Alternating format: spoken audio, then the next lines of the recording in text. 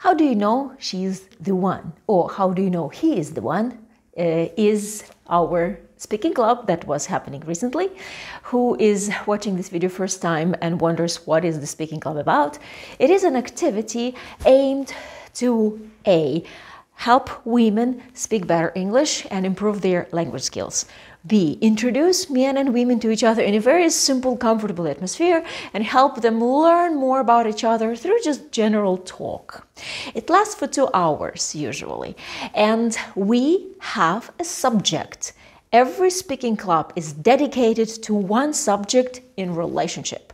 So people not only speak English, meet each other, but they also learn something valuable. They can improve in their relationship. So I see only winning points for attending the speaking club. So there are links in my Telegram channel for men. Every 2 weeks I make the speaking club, and I invite you to join the speaking club so you can learn more about relationship. You can meet women. If you like somebody, you tell me and I introduce you. And it's very effective because people get to know each other more, and you can learn the great thing about relationships. So how do you know that she's the one, right?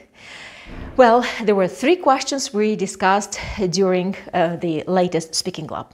Number 1, how long does it take you to really ask yourself this question? Second one, what are the signs of a couple for you? And the third, how to know that you are compatible.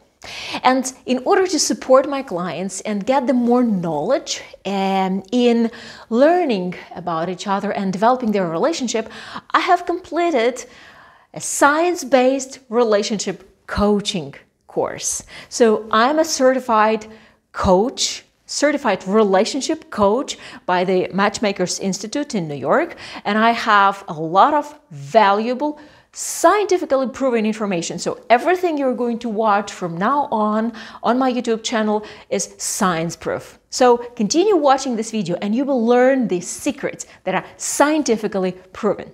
So number 1 was, how long does it take you to date and go out until you ask yourself whether this is the right person? So my group has answered that sometimes it's like first date and you really like this person. Some say they need to go out on 2-3 dates to get to know each other, but it's actually as the outcome, not the time that you know each other, but it's actually the depth of your knowledge about each other. It's what you know and what is meaningful to you, and you know, and this person likes and the person is, and then it completes your family love picture. Interesting, hey? More about this is on my individual coaching courses and on more videos in this YouTube channel if you want to learn more.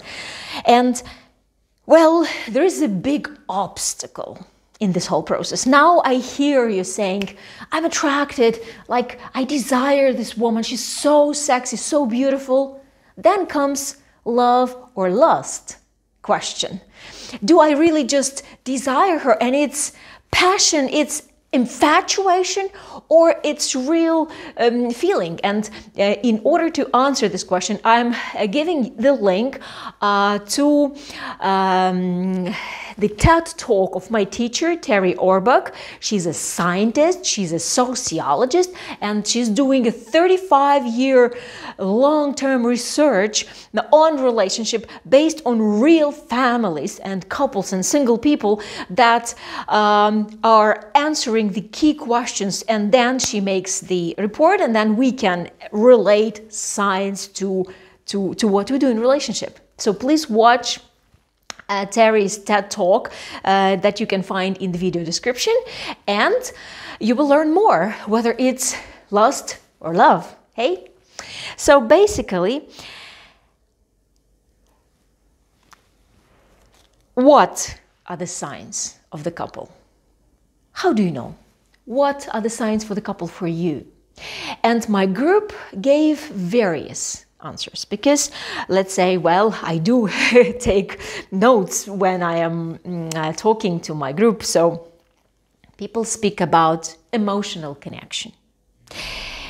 And it's on different levels, needless to describe that. We all know about emotional connection. We talk about good communication. And actually good communication, it's scientifically proven that the way you communicate your expectations in communication are predetermining the success in your relationship. Well, I don't think it's something absolutely new, but communication is a key thing in all types of relationship. I'm learning it every day, but communication is also about how confident you are of asking what you want. Do you think you deserve what you're going to ask for? Do you think you're worthy of having what you really want to have, but you don't dare to say about this? And that brings you to self-confidence things and to inner self. And that we also work with. We have a professional coach, Irina Bonet. We have a professional coach and psychologist, Alex Orlov. And we do help those men and women who really want to dive deep into themselves and discover all those important matters. So also empathy. Empathy in relationship is when you know without saying, when you're reading minds, okay? When you know without saying what he means or what she wants, and you just do it. That's rocket science to some people. Some people are emphatic naturally, and they have hard time really not feeling so deep. So, but empathy is considered a big part of knowing that you are a couple, because you feel for each other. And trust. Those were things that my group discussed, and they said these are important. We know if we are a couple, if we are emotionally connected, if we have good communication, if we have empathy between each other, and we have trust. But how about science? What does science say about this? First of all, you are a couple when you want to connect your partner socially within your group, and you want to connect socially within his or her group of people, relatives, friends, other people around. When those people embrace you and you embrace them, and you can see that this whole system wins, and you make this whole system win, then you are a couple. And if you just want to have this person to yourself, you're jealous of your friends liking or not liking, you are not sure if it's going to work with this person, if you're not sure, but probably your friends will speak badly of her or him, then you need to really, really rethink and work on what type of relationship is it, why you don't want this person to be part of your social group. But it is a very deep matter. This is relationship coaching already, but I want to talk about this, and I'm ready to support you and guide you through that. And when we do our coaching sessions with my clients, we do get into these deep matters and work on them to help them be better and to help them improve it. So when you are a couple, you use we language. It's no longer I like it, or I took Olga to a nice restaurant. You say, we went to a nice restaurant with Olga. It's not, I bought her a beautiful dress. It's about, we went shopping and we did some great things together. We bought some nice wardrobe. But it's not only you bought her beautiful dress, because when you go shopping, it's we. You buy her a dress, she chooses you a shirt, or she buys you a gift too. So it's about we. You speak about a couple, it's we. And it is about self-disclosure. Also, when you are very much in love, when you open up, you expose your vulnerability, and you want to tell more about yourself to this partner. You want to share some of your childhood fears, some of your best dreams, some of your expectations, some of your aspirations. And it's a self-disclosure that is coming really naturally. Well, some people are very, very private, and self-disclosure for them is not an issue. But that is already subject to work with Oleg Orlov or Irina Bonet. But you do want to self-disclose at least the serious matters you want to talk about. And interdependence. You are a couple when you do not only plan your life, but you plan your lives together. When your partner is feeling bad, you see it and you comfort and you soothe the pain, losing a relative or like having something deep, painful, you help the person go through that, not only emotionally, but also with real actions that can change her or his life, solving a problem. So yeah, that is a big part of relationship. Or when you are planning a life change, you do it together. You move somewhere. She plans her life, so she moves with you, or you somehow organize that you do it together. So it's really important when all that happens in parallel.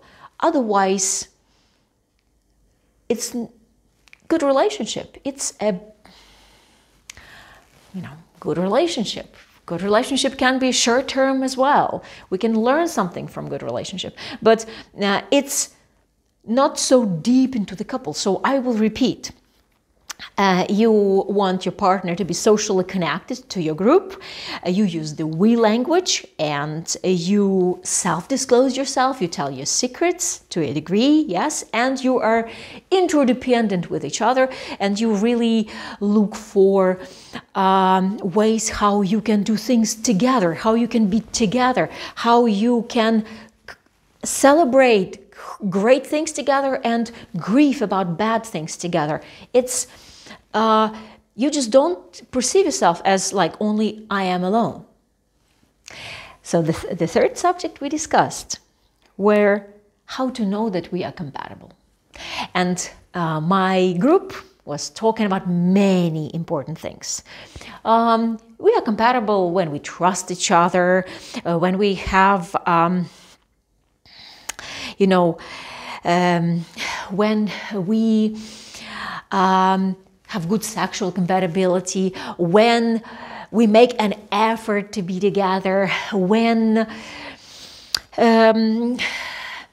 we feel good around each other, when we compromise, when we try not to argue and exaggerate.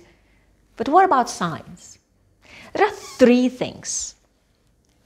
Really, only three things, but they are very deep when how to know that you are a couple. Number one, trust. Compatible people trust each other. There is a trust relationship exercise, and I can share it on my personal coaching session. It's basically very deep dive into yourself, your past, your self-disclosure, you opening up and accepting another person opening up and putting it all together.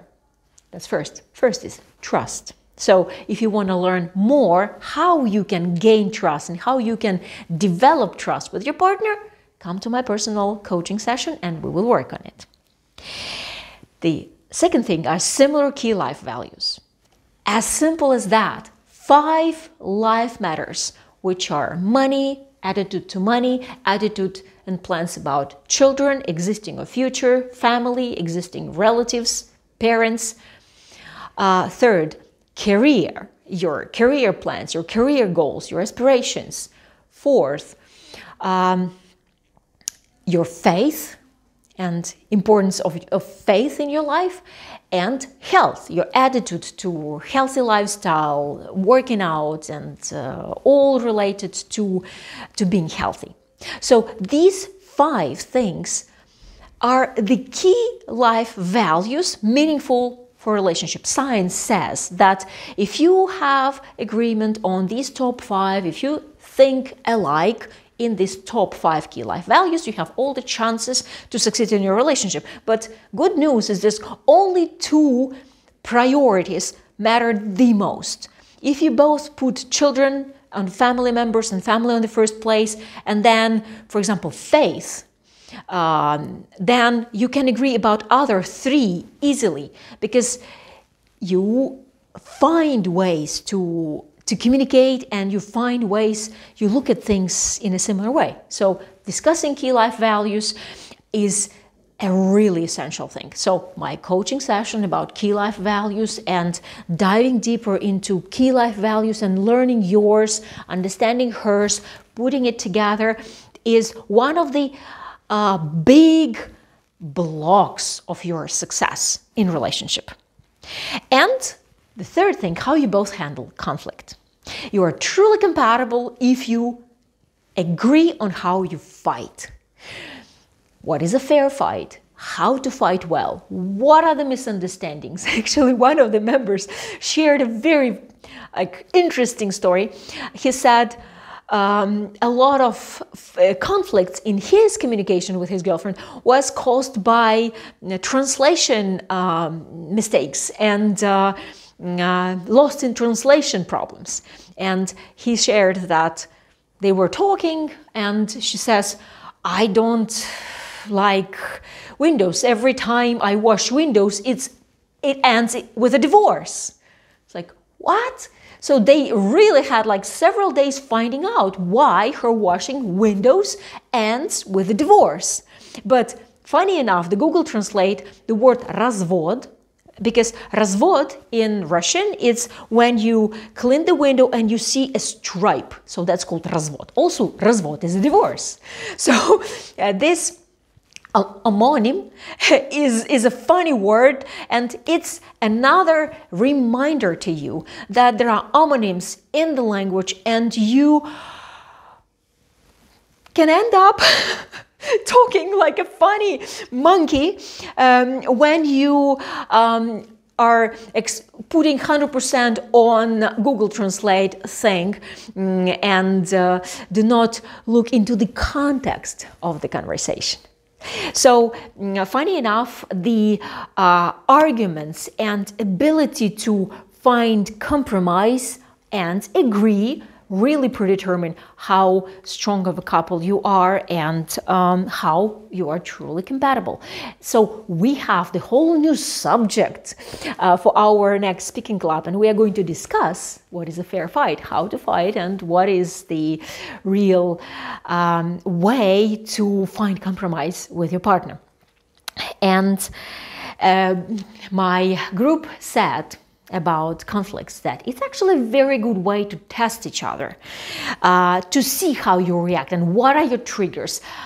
Learn more how to trust, because fight really opens up the nerves that we have, the emotional allergies, the meaningful things that are in our lives, but you know, we kind of, when we live on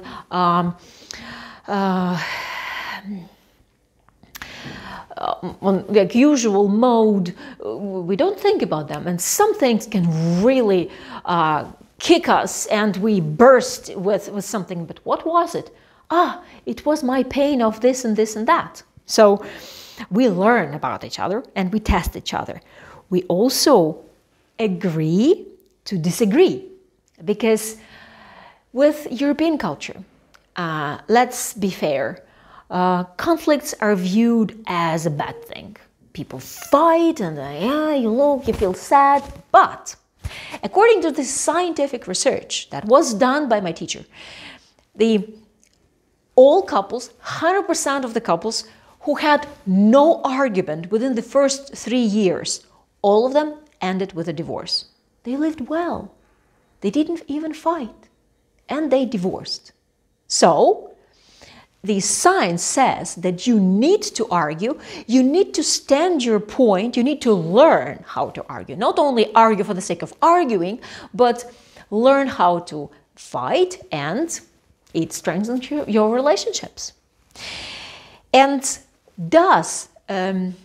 how does a fight strengthen your relationship?